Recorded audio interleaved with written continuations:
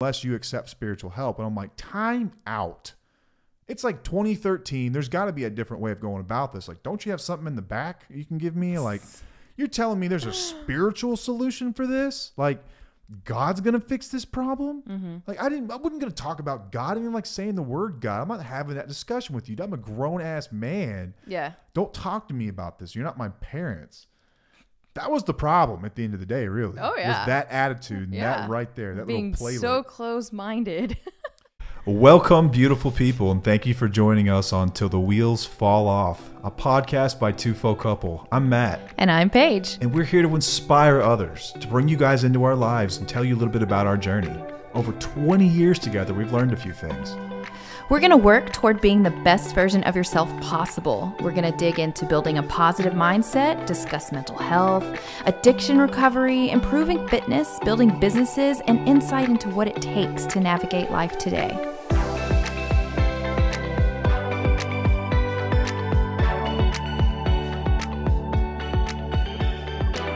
Welcome back. Welcome back. Can you be a little bit more like a meditated voice or something? Welcome back to another episode of Till the Wheels Fall Off. This is our spirituality episode. Okay. You like that? No, go back. Go back to Matt. All right, so we've been putting off this episode for a very long time. Spirituality is a topic that gets under people's skin. Some people don't even want to go there. Some people are like, why are you recording this? Some people are like, you're wrong. That's blasphemy. I'm unsubscribing from your shit, and I'll never want to hear this stuff again. So let's start with a disclaimer. We both think that there is absolute beauty and splendor and wonder in all spiritual and religious paths to God. Yes. No matter what you do, I think it is amazing, and I respect the absolute hell out of it. Yep. You would say the same, right? Absolutely.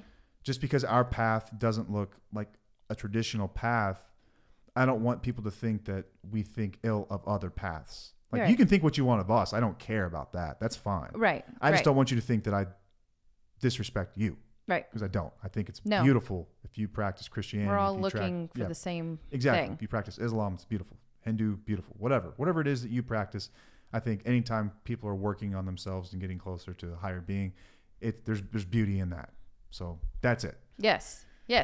So, now, to our path. So spirituality and religion differ.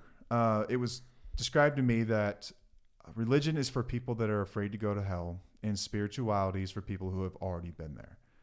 I think a different way to put that would be to say that spirituality is more individual. Yeah. It's like belief in my experience, and it's very broad, Mm-hmm. whereas religion is more communal, and it starts with a belief in someone else's experience. Yes. Like reading through religious texts. Yeah. And it's very specific and like its rituals and everything else. So they're the same but different. Same but different. Yeah. Okay, so when we're discussing spirituality, let me just put you on the spot. Why did you turn to spirituality for development? Me? Yeah, you. Because I was miserable.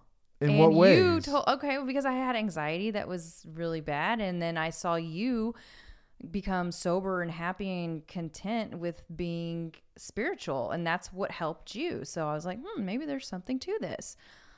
But do we want to tell people how we got to where we are? Well, that's what I was asking for. There was something to this. So that's how I came to it as well. Yeah. Thinking back, even when I was a kid, I was always envious and like sort of jealous of all the kids that had like a life at church and a life with God, and they discussed that stuff because they always seemed so freaking happy. Yeah. And I was miserable.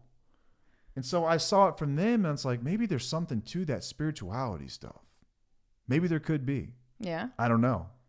But there was something about it. And so as we were looking at this episode and talking about it, I read a bunch of studies about spirituality and happiness. And you can look at it, and it is like the evidence is out there. People who have a spiritual component to their life are happier, period. Yeah. They're happier. Mm-hmm. So there's something to be said about that. So you saw it from me, I saw it from someone else, but it's like, hey, that worked. Let me try that. And that's all it takes to make a start. Yeah. You know? Yeah. So our background, how would you describe our background? Okay, so we both grew up in Christian homes, but we didn't go to church regularly. Easter. Yeah, maybe Easter every few years. Or I got dragged to like the Christmas Eve service sometimes. Yeah, and you went to a Christian summer camp. I would go to like vacation Bible school with friends. I got shamed for not being baptized at one. Did you know that? No. It was very awkward for me. But we grew up in a very, believing in Christianity. And like Christian values in our home, for sure. Right, yeah, we had the values. And then once we became teenagers, things changed a little bit. Hell yeah, it's time to rebel. Yeah, we went the opposite direction. Yeah, that's what we did. We would look for that, like the people who seem to have it together and just tell them they were wrong. Yeah. That's how it worked for a long time. It's like, stupid. Yeah. You know? I was kind of agnostic and I didn't know what to think. What was agnostic? It's being uneducated about it. Yeah, agnostic is so the Latin root of the word agnostic means without knowledge. Yeah. Just simply without knowledge. It just means you don't know. Yeah, you were more agnostic for a long time and I became atheist at one point. Yeah, an angry atheist. No, I wasn't an angry atheist. You were angry. I was okay and content with being an atheist until my anxiety got worse and I was like, all right, something ain't right. I was the drink too much guy. Let's have an argument. Dude, I was that atheist. I was the annoying one. No, I would argue. I think I argued with some people. Yeah, but what were we really arguing about? You know, like, yeah, it's wild. Knowing what I know now, like, I want to slap my prior self because, like, really, dude, you're arguing with someone who's happy and they've got their life together and their shit together, and you over here swallowing 50 pills a day, and you know something about happiness. Yeah. What did I know? Yeah. So the need for spirituality comes to us in different forms, different ways, but I think at the end of the day, we seek it when we're ready for it. And it's really hard to be told that you're ready for it. You have to sort of believe it in yourself. And I think for me, I hit rock bottom, drugs and alcohol. You hit rock bottom from like anxiety and panic attacks and just not being able to just get through basic day-to-day stuff. Yeah. But we started looking when life became too much. Yeah. And it was like, there's got to be something more to this. And you started to come across people that were happy and they had ideas about what the stuff looked like. And well, you were told also when you went to rehab. So I went to treatment. I knew nothing about recovery. I knew nothing about treatment centers. I just knew that like celebrities checked into these places and they made like really good albums after, and they made really good like movies after, and they seemed to have their shit together after 30 days of treatment. So I was like, that's what I'll do. I'll go to treatment. Yeah. I'll get fixed. When I went there, I was fully expecting them to have like some magic pill or some shot to give me that was going to fix me. Like, here you go. You're better now. Pat me on my head and send me on my way. But what they told me was that you're fucked. Yeah. You're fucked unless you accept spiritual help. And I'm like, time out. It's like 2013. There's got to be a different way of going about this. Like, don't you have something in the back you can give me? Like, you're telling me there's a spiritual solution for this? Like, God's gonna fix this problem? Mm-hmm. Like I wasn't gonna talk about God. I didn't even like saying the word God. I'm not having that discussion with you. I'm a grown ass man. Yeah. Don't talk to me about this. You're not my parents. That was the problem at the end of the day, really. Oh yeah. Was that attitude and that right there, that being little playlet. So close-minded. Yeah. So they told me, okay, well, here are your options, Mr. Robinson. You can die before you're 35, or you can accept a spiritual solution, and maybe there's a chance. And then a guy that ended up working me through the program said something to the effect of, what's the worst thing that could happen? If it doesn't work, I'll refund your misery. Yeah. And I was like, well, fuck, if you put it that way. Okay. I'm a businessman, right? So my risk is very low. My reward is very high. That's a good investment. Right. I'll take it. I'll take one. So, yeah, I started walking that path and it worked for me. But anyway, the need for it. We seek spirituality, we seek deeper meaning, and what it really is so I had a friend of mine in the program. He said that spirituality is the inner path of oneself and the deepest meanings and values by which one lives. And when I hear that, it sounded like gibberish to my prior self, but what I hear now is I actually think twice about things. I'm not a slave to my first thought. And I'm present in every moment. Mm-hmm. How would you describe what is spirituality to you? For me, it's being present in the now. Truly that, being present. Yes, truly present. And being like with nature and the universe, it's just something that I can't explain. It's just being present. That's what I think is cool about spirituality, is that it's so broad. Yeah. And that we can both come to the same place. We arrive at the same place. We just took different paths. Yeah. Like, imagine a mountain, and I rode a donkey up the front side of it, and you took like a horse image. down the back, you know? But we got to the top just the same. Yeah. Just different paths of seeing it. Mm-hmm. And there's a lot of common themes in it. And you can even I've had conversations with very religious people, and we have common themes in ours too. Yeah. Yeah. Like, so it's beauty in all paths, right? Go back to that. Right. So why the need for spirituality? Why do we need a design for living? For me, it was because I was broken, and for you, it was because you were broken as well. Mm-hmm. But I don't think you have to be broken to want to be better. No. My guess is that if you're listening to this podcast, that you care about your personal development. Mm-hmm. You care about bettering yourself.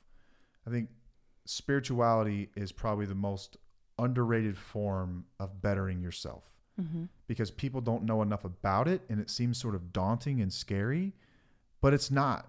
It's really not, because it's a custom path. You get to make it. It looks however you want it to look. Yes. That was my favorite part about it, was that there was no doctrine. There were no rules. There was no one telling me what I could and couldn't do. Mm-hmm. It was simply... It was a path. Find God, dude. It was a way. Go find him. Yeah. Go find him. Yeah. And so we are both... God, I don't even know if I want to box myself into anything, but I guess if I had to check one box on a test, it would be probably Taoist. Taoist, yeah. A little bit of Buddhist. Yeah. A little bit of Christianity. Yeah. A little bit of something I'm not sure how to define. Exactly. 100%. That's it right there. So check one of all the boxes. Yeah. But it gives us both principles to live by. Uh-huh. So for you, it's staying present. Right. So whenever you think about something going on in your life and you're just out of sorts, like the world's too much today. Okay, Paige, just stay present, right? I literally say in my brain, presence. So you have a mantra. Or I say chanting? now. Mm-hmm. Yeah, now. Chanting Presence. the mantra. Mm-hmm. Now, presence. Now, presence. Is that kind of like your Yellow Brick Road thing? It is. Yeah. It does the same exact thing. So spirituality is integral for healing. It is almost crucial, I would say, to healing through past trauma and being able to forgive and being able to see that we are all sick. Have compassion, have empathy. There are more studies than I can count about how it lowers stress levels, how it increases happiness, how it deepens understanding and compassion, how it provides purpose and meaning. And it has an overall positive effect on your health, your happiness, and your relationships. Like, there are no downsides here. No. The only downside is that you might have to do some reading and some deeper thought. Right. You have to question your thoughts, though. That's the thing. You should be. I know. All a lot the of people. time. That's a scary thing for people. You should always question. It was those very thoughts. scary for me. The brain's a dangerous place. You should never go there alone. Yeah. You should always go there with us. With two folk couple. So. All right. So some examples of what spirituality can look like. As we mentioned, it is very broad. It's huge. It's all inclusive, never forbidding. What is your spiritual life? Well, I guess just tell people, what does our spiritual life look like? Okay. You speak for me. There's meditation. Yep. And meditation encompasses what? Being present and breathing. Sometimes. And thinking of your thoughts. What are you trying to get out of me? I'm just trying to get you to answer a deeper question. That's all. So we fight a lot behind the scenes about how I don't let her talk enough. But then when I talk, I do this. And she gets mad at me. And 'cause I like, feel what are you like- trying to say? I feel like he's trying to get me to say something specific, and then I'm not. because he's got an agenda. I'm not at all. And I'm if just- you listeners hear this, you probably listen sometimes and know what I'm talking about. Or maybe I'm just freaking crazy. I don't know. I was just seeing if you did your homework. All right. Meditation isn't just breathing. Okay, I know it's not breathing. Meditation for me is Okay, you're right. If it's for you, I can't argue with you. For me, it's practicing being present and coming to a present moment. It's practicing releasing your thoughts. It's practicing that time of just being. I love it. But for you, It's just, I just have a different way of arriving there. I do breathe. I do. I think that when I get the most wonky of all, I will shut the door of my office. I will get quiet. I'll put noise canceling earbuds in, put on some very transient music, and I will just breathe and just breathe. Think about nothing other than my breath to get present. But other things get me present as well. Mountain biking, snowboarding, any kind of fitness activity where I'm dancing for me. Yeah, exerting myself, dancing. Yeah, anytime you're doing that, you have to be present. Like if you're snowboarding or mountain biking, if you're not present, you will hit a tree. You were thinking about nothing other than the balance on the bike and where to turn and what your next move. Right now, what do I have to do to survive this moment? And it forces you to be present. And when I get done doing those types of activities, I feel so relaxed. Just like, wow. But it's not because I was mountain biking or I was snowboarding. It's because I was being present. It's the same feeling I get when I meditate. Yes. So meditation comes in a lot of forms. And examining your thoughts, like you mentioned that, like thinking about your thoughts and not being a slave to your first thought. And you're not judging your thoughts. Don't label them. Yeah. And don't judge yourself whenever the thoughts keep reappearing too, because a lot of people will quit meditation because the thought keeps appearing and they're like, oh, I'm doing this wrong. I'm doing this wrong. I suck at this. No, that's the point. It's called a practice. Something we do before dinner. So we've got what? What are you laughing about? Nothing. I love you. Keep going. What are you laughing about? Okay. We're just gonna pick fun here. It's late, y'all. All right. It's hot in here. Okay, let's talk about the bowl. We've got a Tibetan singing bowl, and I'll show this to the camera. It's this little bowl and this cute little pillow. And it's, I don't know, pewter or brass maybe. I don't know what this is made out of, but it's got like a little wooden mallet. And so it puts off a sound, like this nice ringing sound. And you focus in on the sound and thinking about nothing other than the sound. And then you start to have thoughts of gratitude, what you're grateful for. So it's before dinner as a family, we hit this bowl and it sounds like this. And it just rings and rings and rings, and that thing will ring forever. Yes, if you hit it hard enough. Yeah. And you just sit there, breathe deeply. We breathe. Think about what you're grateful for. And then we share sometimes about, what are some of the things that you're grateful for. For us, that's a spiritual practice. We do pray, probably different than a lot of people do. Yeah. Maybe not a lot of people, but I don't know. I don't ask for stuff. I just know how I pray. To me, to us, God's not a genie in the sky that's up there just waiting on my wishes like Aladdin. Right. It is truly a relationship where I ask for acceptance and knowledge of his will. Yes. And then the power to carry it out. And thanking, and for anything. Showing gratitude for everything. For everything. The good, bad, the ugly, all of it. Mm-hmm. Service to others is important as well. That gets me out of myself. Yeah. So for you, I know that sharing your story and about overcoming panic disorder and anxiety get you out of yourself as you work with others. And I do the same thing in addiction. And this is what we do here on the podcast as part of our spiritual journey. Yeah, for sure. Whether or not people realize it is kind of part of it. Some people attend churches, mosques, temples. Yoga is another great way to get spiritual. Journaling and writing are amazing ways to really get to the root causes of things. As you're working through some stuff, like in our triggers episode, if something triggers you, journal it and work your way through it. And you will be present in the moment, and you will find something out about yourself that you would not have otherwise done. Think about that in everything that you just listed. What is the common denominator? Being present. Being present. Being present in every one of them. Every one of them. So spirituality is seeking meaningful connection with something bigger than yourself. Like you can call it whatever you want. Like I shoot air quotes and I call it God because God's a one-syllable word and everyone kind of knows what you're talking about when you say it.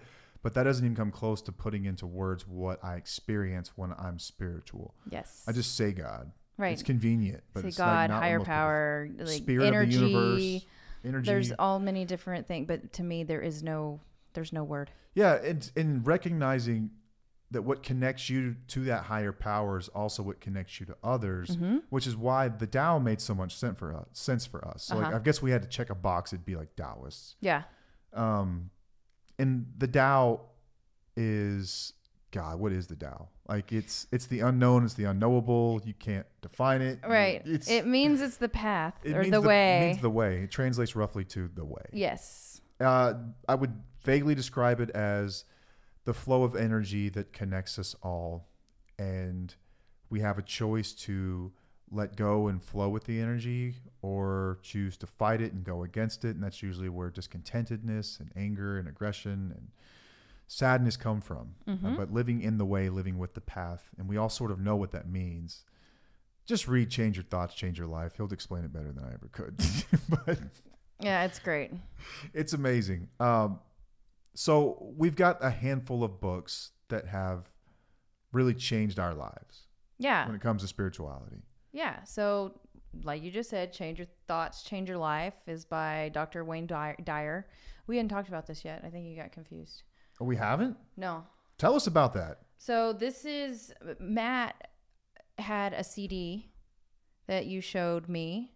Yeah, it was given to me by a friend of mine. I was speaking at a treatment center. Yeah.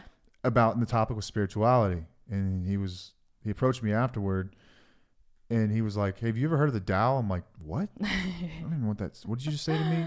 I had no clue what he was talking about. He said, "Just listen to the CD and just let me know what you think." And like on the way home, I was in tears just listening to this thing and thinking, "Holy crap! Like I've had these feelings my whole life, and someone actually put them into words. I didn't know that there was like this was a thing. This was a thing. Like we thought it was your own something that you only felt." Yeah, it's crazy to find out like Yeah. someone else carries the same beliefs. It was amazing. Yeah. So then I shared it with you. Yeah, and I felt the same way. I was like, jaw dropped, eyes open, like, holy crap. This is something that I have been seeking, but didn't know that it was out there. And what it reminded me of was like being a little kid sitting in a field, staring at a tree and just being present and just looking at it. It was just, it's this feeling of being connected to everything around you. But you can't really explain it. It's something that... And they get into that too. Yeah. Like, it's very difficult to explain. It's a feeling in the truest sense. Yeah. It's So a this feeling. book, it's 81 verses. Yeah. So it was rich. So the Tao was essentially, it's a philosophy, I would say. Lao Tzu came up with this about, was it 2,400 years ago or something like that? I don't know. It says 500 years before the birth of Jesus. So it predates Christianity by about 500 years.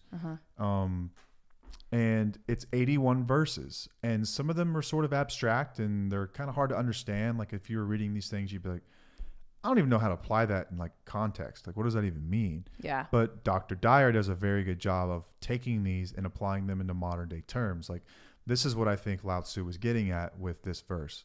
So it's 81 verses and they're pretty short. I think you read these things every day, right? Yeah. So I reflect and I read and I do what it tells me to do at the end. And it takes about 10 minutes a day. Yeah, 10 minutes a day to go through one of these things. And like you will often find that they are very applicable to whatever's happening in your life. So it really makes you change your thoughts. It's incredible. Yeah, and if you change your thoughts, you will change your life. So, and spirituality is very much that for us. It's exploring the thoughts, where they come from, and then understanding that we're not slaves to our first thought, and that upon further examination, we'll see that we have a choice in the matter, and that in itself is spirituality in a lot of ways to me. Yeah.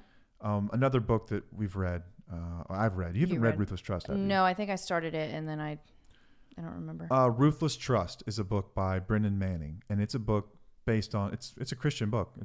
Brennan Manning was a former Benedictine monk, and he was actually an alcoholic, which is why I think it was recommended to me and it resonated with me so deeply. But it is the most beautiful story of faith and belief that I've ever read in my life. I mean, I was on the stair climber, literally in tears reading this thing. It's just so incredible.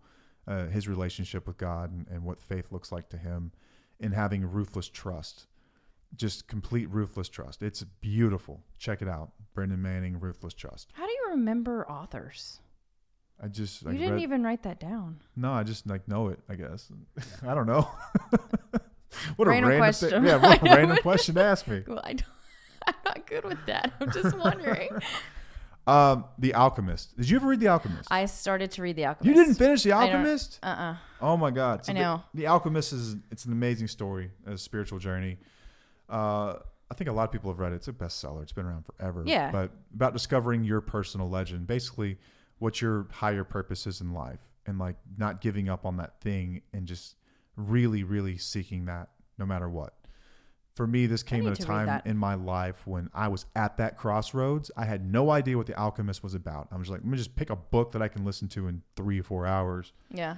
And I listened to it and like freaking hit the spot. Man, I was in that place. I needed to hear these words, and it really changed my life.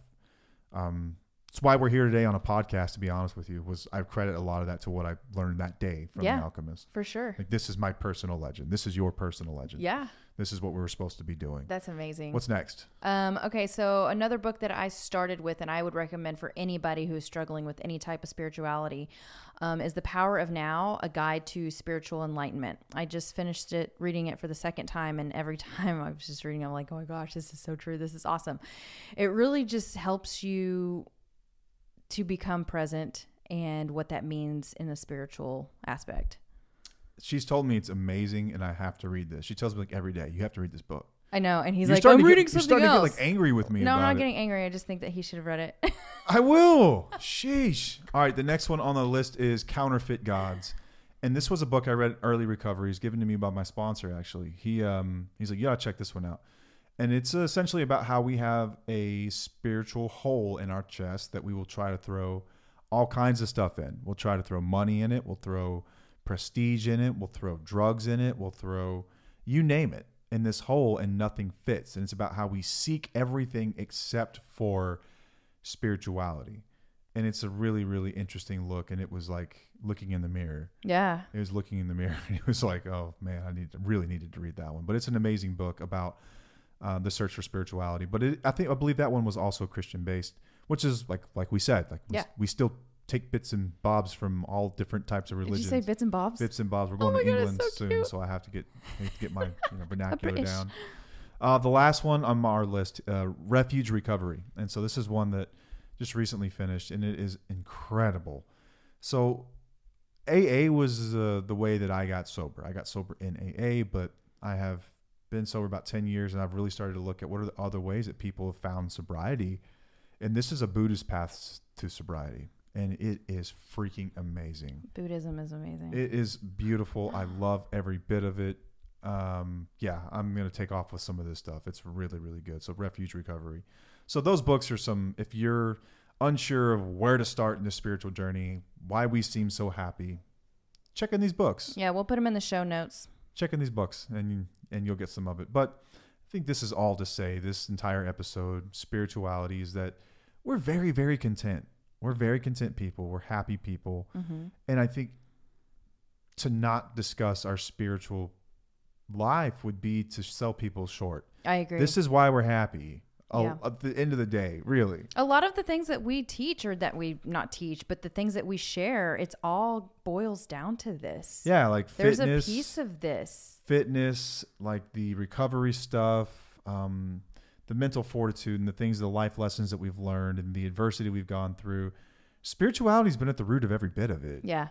Yeah. And we haven't really discussed it because it's such a topic that people get so upset about. Like, yeah. A lot of feelings involved and emotions and like. When we started this podcast, beliefs. We said we weren't going down this road. But you know what? We kind of decided that we're pretty confident and we're happy, and our paths could change. Yeah. At any time too. I'm glad you brought that up. Like we've always maintained that like we could end up members of a church one day. I don't know what the future holds. I just know that I'm addicted to growing spiritually. So wherever that takes me, it takes me. Yeah. I'm either going to end up like in Nepal in some temple somewhere with a shaved head. Yeah. Or maybe in the church down the road from you. I don't know yet. Yeah. But I want to be open to everything. And I want to share that with our children as well. I want them to be open to as much as possible. Yeah. We give them the freedom to explore what this means to them. So whatever it means to you. You want me to take you to church? Fine. Like we've done that. Yeah. I've had that conversation with them. We also, we have the Tibetan singing bowl before dinner too. Like they've got a very interesting spiritual life already. Yes, they do. But something they do know is that spirituality is critical to your development. It's critical to your happiness. It's critical to healing through trauma, dealing with stress as you get older, understanding and compassion of others, and empathy, and finding purpose in life, which is what we really want at the end of the day. Yeah. I think that about covers it. Yeah. If anyone's got any questions about this, I would love you to slide in our DMs and ask away. Yeah. If this resonated with you, if it didn't, if you're wondering what the hell are they talking about, or if you'd like to know more about some of the stuff that we've experienced, we'd be more than happy to answer some of those questions. You will be able to find clips of this, actually the full episode, on our YouTube channel. I believe it is Till the Wheels Fall Off, Tufo_couple, I believe. If you can't find it with what I just gave you, you can always go to the description of this episode and there will be a link in there for you. I would just do that rather than just spin a wild goose chase on YouTube. There's links everywhere. We've got it out there. We're on Instagram at @tufo_couple. We are on TikTok at @tufo_couple. We are on Facebook at @tufocouple. And on the web at www.tufocouple.com. That is us. Did I get all of them? I think so. And there's still some new ones to come too. Y'all don't even know about. Yep. Some new stuff. We got some dirt on. Ooh. We're gonna hop on.